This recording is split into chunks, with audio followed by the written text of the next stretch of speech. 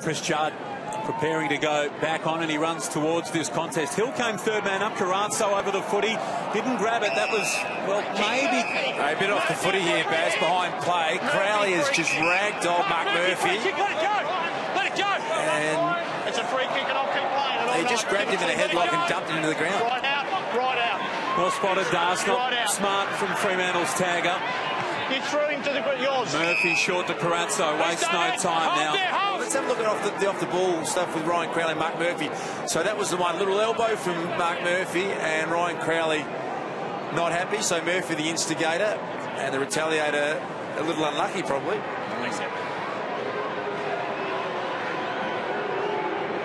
So action in a couple of spots there. Yaron